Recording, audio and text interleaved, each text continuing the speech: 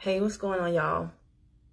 It is KIM normally in either Atlanta or Savannah, but today I am in Orlando, Florida at the 2021 I Believe event with David E. Monetier and other Believe Nation citizens. And I thought I would come on right quick. I have not spoken to you guys since the event started. And so I'm getting ready for day 1, 2, 3 of the event. And I wanted to take my hair out for this day. Candy is downstairs. She's probably going to kill me if I'm late. But I really want my hair out. Hey, what's going on? Dr. Goody, what is going on with you, superstar? Thank you for all of the information that you share with us. What's going on, Core Global Financial? I appreciate your testimonial the other day. We just had Instagram join us. So guys, listen, let me tell you right quick. Yesterday at this event, which by the way, this is not any specific company. There are people here from many different companies. There are just people here who really want to build their belief to do a number of different things. Some people are in MLM. Some people are in insurance. Other people are in, you name it, stocks, Forex, doesn't matter. But Believe Nation is for anyone who wants to go to the next level in whatever they are doing. And it always just trips me out that people in home-based businesses don't take their businesses seriously enough to ever go to any event, many of them, because people in other industries, doctors, real estate professionals, you name it, they know that there's going to be a conference or some type of license that they need to stay up to par, not only in their knowledge, but just if they're serious about their profession, there are going to be certain things that they need to do to stay close to the fire, right? You only stay warm if you're close to the fire. So all other professions and industries know that they have to go to the conferences, the seminars, the whatever pertaining to the industry. But many people who claim to want financial freedom on like some unbelievable levels, I'm not going to say they don't know it. They don't seem to care. Hey, what's going on, Veronica? And I'm going to go ahead and give my disclaimer right now. IYK. If you know, you know. Meaning, if you're on your stuff and you're doing your personal development, you know whether I'm talking to you or not. Half the time, if it hits a nerve, then chances are, like my grandmother says, a hit dog will holler. So if it hits a nerve with you, then probably it was meant for you. But yeah, it just trips me out how many people do not do that. So like I said, if you ever see me talk about Believe Nation, this is not tied to my company. It is not tied to anyone's company. It is just for people who want to believe bigger and better, faster. All right. Now, one thing I'll say about this conference is I'm so surprised. Candy and I both are surprised at how many young people are here. And it's awesome to see because young people are they're going to change the face of the future. They are really going to do things differently than all of us. They are fed up. They have watched now not only their grandparents, but their parents, and even many of them, their older siblings, live lives of unfulfillment, and they ain't having it. These young kids are coming out, and they are, I mean, like, I wish y'all could see how many 18 to 22-year-olds there are. It's just me and Candy are the old people in the group. We the old heads. We the old folks. So that's a really great thing. Speaking of young people, all right, Candy and I had a conversation with a gentleman yesterday, and y'all, it brought me to tears. Okay, we bought the VIP tickets, all right, and so yesterday we had a VIP luncheon and a Q&A with Mr. David E. Monetier. Well, they rented out this restaurant for us. The meal was so good. Oh my gosh. They rented out this restaurant for us. And it was just like, you know, everybody sit together. So Candy and I are trying to find this table. And we see this one young man. While everybody had just gotten into the restaurant.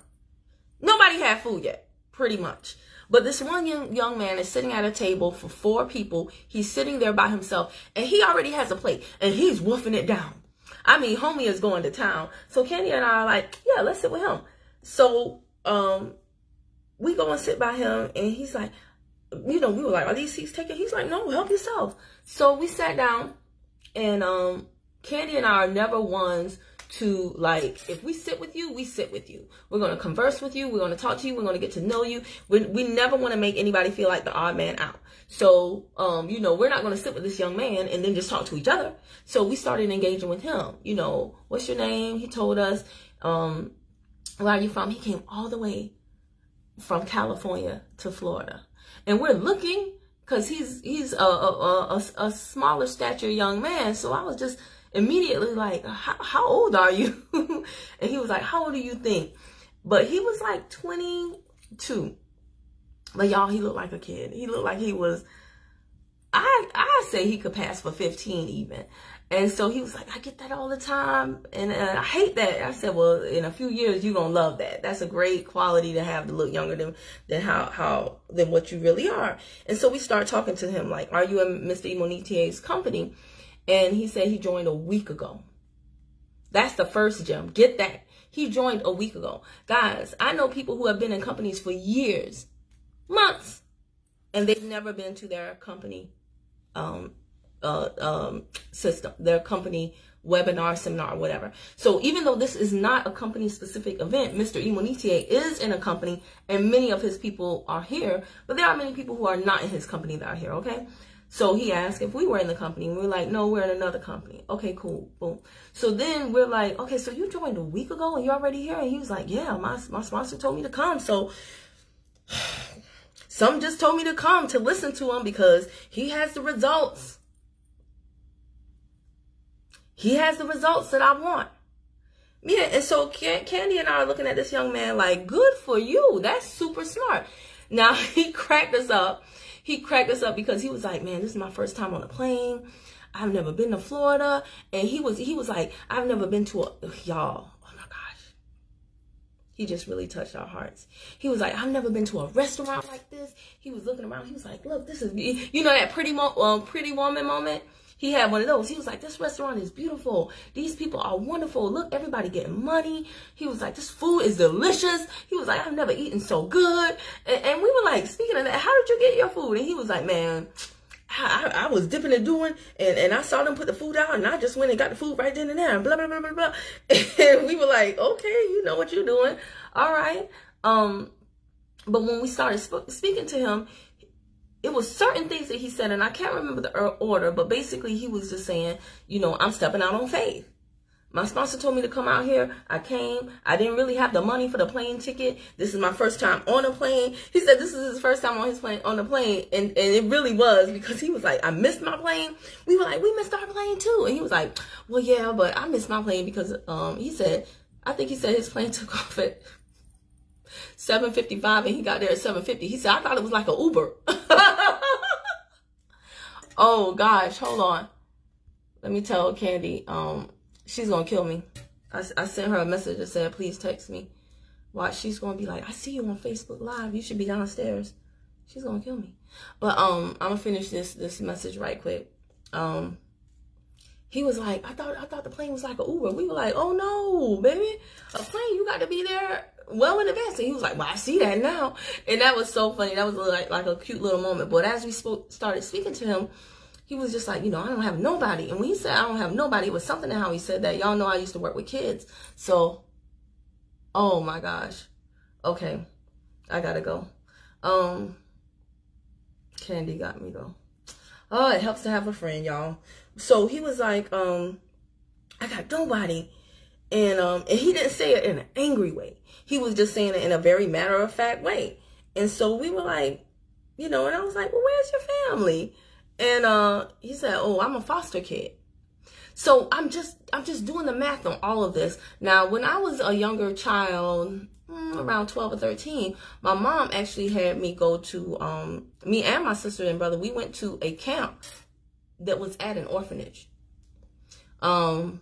I've spoken about this before. My mom had us, and one year we went to a basketball camp. Every year we would go to kind of sort of like a different camp. And one year I remember we went to St. Mary's on Victory Drive. It's no longer there. But it was an orphanage. And so it was a very interesting summer, because here regular kids are assimilating with system kids. And at the end of the day, we get to go home. but they don't. And I learned so much. I'm so thankful to my mom for that experience, because I learned so much from those kids. It made me appreciate my mom so much more. It made me appreciate having a home. Sometimes you would go there and the same kids would be there, and sometimes the kids would be gone. And one thing I definitely hate, I want to start something for sure where foster kids have actual luggage. I don't like the practice of having them leave foster care with their stuff in a trash bag. I hate that visual. I hate that I just think that's very, very cruel. So just speaking to the kids, different kids, about how they ended up there, what all do they know about their parents or remember about their parents, and looking at the difference between the younger foster kids versus the older foster kids that were about to, what do you call it? I don't want to say phase out, but basically graduate and go into the world on their own. No pay, because, you know, when you're a child of the system, you're in the system only until 18, but then it's just, what? It's whatever you can make of yourself. And so sitting there when that young man said that he was a foster child, hey, what's going on, coach? When he said he was a kid of the system, you know, and he had nobody, I immediately thought of all of those kids at St. Mary's. And my heart just went out to him. But y'all, he had so much joy. He had so much hope. He had so much light in his eyes. He was like, I gotta do this. I gotta do this, man. This is so inspiring. And he just kept saying, I never had food this good. I never ate in a place this good. I can't believe I'm out here. And what was so wonderful, because I'm like, he's a foster kid at the VIP event? Because the VIP tickets, they are not the cheapest tickets, okay? So what happened, how he ended up at the dinner, was because he took the first step, because he got on a plane. His sponsor, once he got to the event, because he had the cheapest tickets, right? But once he got there, his sponsor took his gold seating lanyard and gave him a VIP ticket. He upgraded him.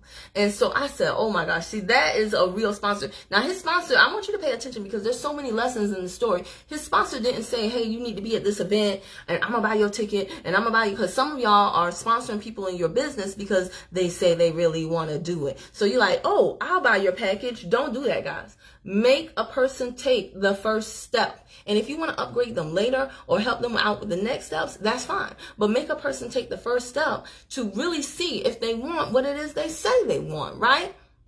But then once they do it, position yourself so you can be a blessing to them. I know I definitely try to help out my team. Certain people, when I see them really doing things out of their comfort zone, I might send them a free product or do certain things. You know, Candy is here with me on this trip. She's the only person from my team who is here. And what's so crazy is, I didn't even know this, but Candy actually came across a free ticket just by her networking and talking to other people, and she offered it to other team members. Now, if you're on my team and you're watching this, don't get all offended thinking I'm talking about you specifically, but the fact that no one took her up on the free ticket was mind-blowing to me. Because what we are getting here, and I really, you know, somebody said, bring me back the nuggets. I really contemplated whether or not to share my notes, because honestly, not because I'm stingy, but just because this is not something that, you know, what is the point of me sharing your notes? A large part of this experience is the experience. It's the environment. It's the music. It's the lights. It's the people. It's the conversations. It's the everything. There is somebody from our company who is here. And baby, when I tell you, I have never, ever heard her tell her story or speak like she spoke yesterday. Ooh,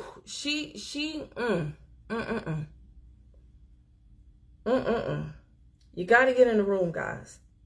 You got to get in the rooms. You do not know what people are going through, but whatever you are going through, if you want to not stay stuck in that situation, you've got to get around other people who have made it through too, and can encourage you and can inspire you. Because I'm telling you, we are made to be in communion, in community, in unity with each other.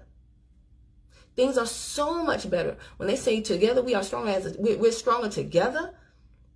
That's just not for sports, y'all. That's for life. I'm telling you, there were people on day one of this event. we did an exercise and it broke everybody down. And I turned around and I saw a black man who was no more than 20 years old. And y'all know men, especially black men, they don't be getting in touch with their emotions, baby. But I saw this 20-year-old black man behind me, and he was just, his face, y'all, was covered in tears. He was just, he was just too through. And I don't know what he's going through. Only he knows that. But, you know, the fact that we were all there together, and, you know, that I was happy that he thought that that was a safe place for him to do that.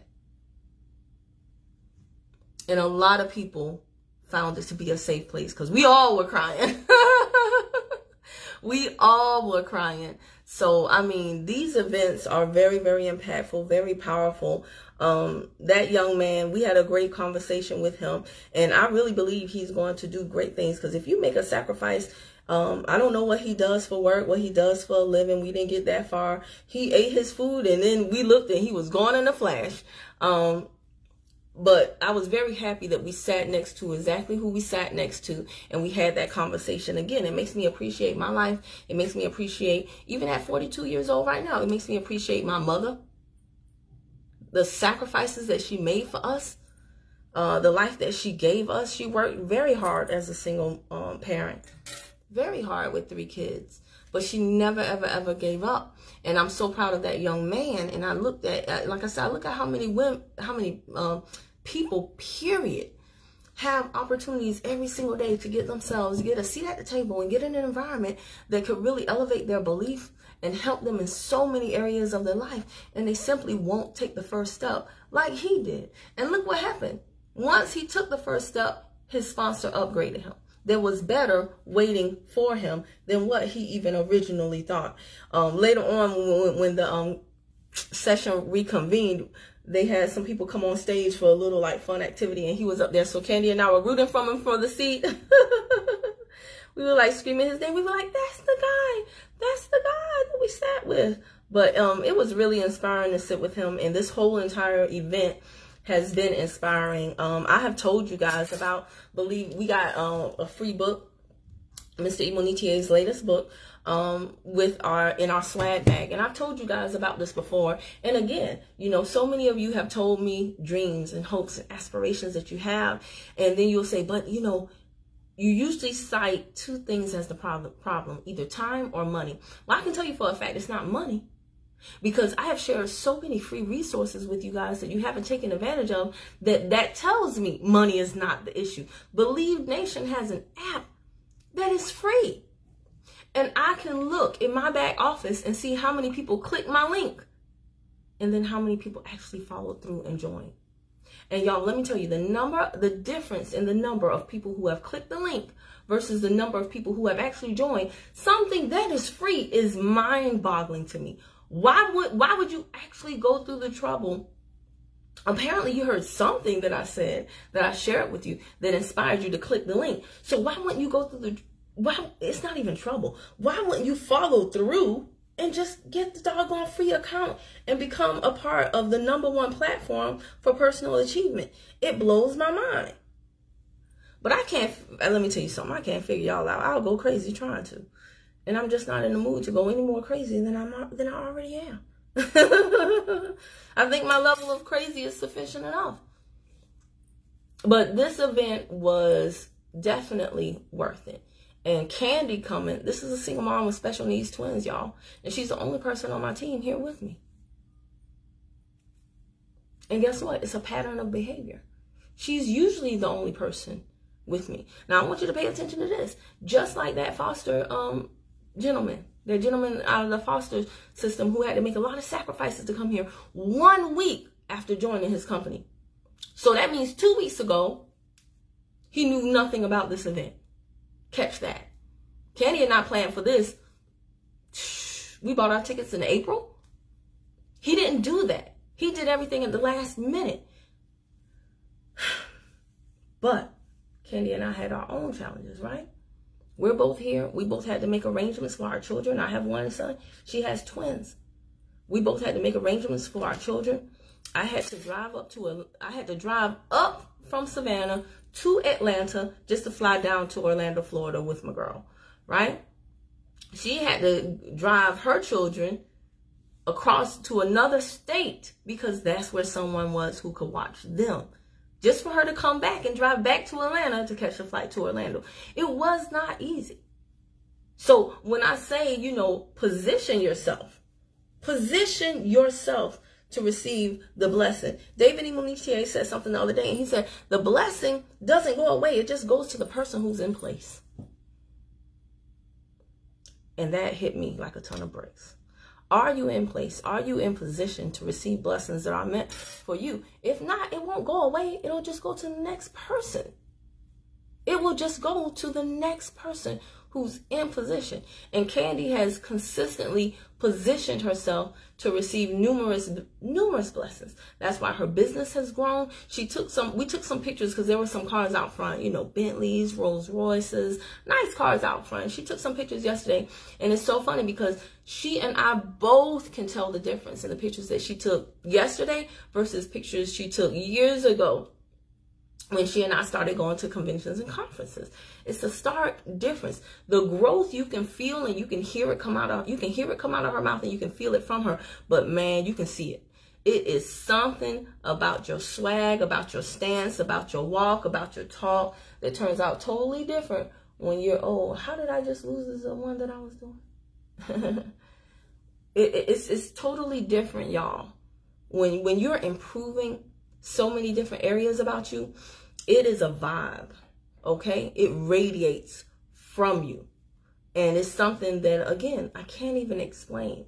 So, you know, I'm never going to stop encouraging y'all to step out of your comfort zone and to get in these places. Like I said, I am on, since Outside opened back up, I'm on my, third conference.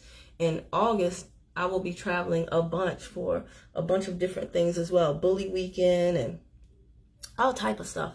But yeah, y'all, I'm not going to overcook the grits. So that's all I wanted to say. That young man really, I've had a lot of impactful experiences this weekend, but that young man yesterday really inspired me. And I believe him. I believe that he's going to do great things. If he keeps doing what he's doing, hanging around the right people, making the sacrifices, plugging away. If he's only 22, 23, I think he was, and he's already here now today, oh my gosh, I'm so excited for his future.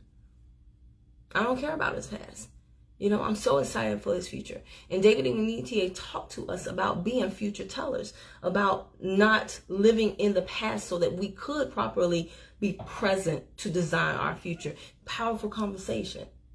Because so many of y'all live in the past. And that's, you know, it's like every day of your life is Groundhog Day. You don't want that to be your story. From the womb to the tomb, you just relived the same, you know, same select number of traumatic events over and over again until you died. But so many people do that every single day. And that's why they are stuck. And yes, the coach said the notes will never replace the experience. Man, let me tell you. And I remember being broke and thinking they just want me to go to events so they can get rich off of me, which was funny because you're broke. Kim, you don't have much to offer. So how is your lack of money making them money? They're not telling you to come to the events. But, you know, this event right here was first class, top notch. There are so many things to do, so many things to see. He spent way more money than what we paid. Way more money than what we paid. So yeah, the event is not, it's not for them, it's for you. But as long as you continue to think that somebody is trying to get you, or you continue to think that you know, you in some way, shape, or form are losing in order to help somebody else win, that, you know, money is leaving your pocket and fattening their, oh my gosh, you're going to continue to struggle. You're going to continue to struggle. I am so much more free mentally now because I got my mind right regarding money, what I need to go to the next level, and people who are already in the places that I seemingly want to be. You know, I really had to watch jealousy, envy, those counterproductive feelings and sentiments and emotions. And again, David Imonitie talked about that, because your feelings stimulate your action or your lack of action. And that's something that's very important to learn. Very important to learn. What we are doing at this conference, it's not motivation. It's not motivation. This is so much deeper than that. This is a spiritual thing. Do we talk about the Bible here? Yeah, he's quoting scripture, because this stuff is spiritual. Everything that you want and desire, seats are getting full. Okay, I gotta go. Everything that you want and desire, you already have it in the spirit realm. But in order for you to manifest it, to bring it to come in the physical, you got to understand how that all works. And we weren't taught that. Oftentimes when we go to church, we just go to church like we're going to get, oh my gosh. We just go to church like we're going to get some kind of gold attendance star. That's not it, y'all. That's not it. So anyway, let me go. I will talk to y'all later. I did a good job. I got 3 more left. I might have to do these in the seat. All right. I'll talk to y'all later. That's a little bit ghetto, but oh well. All right. Bye.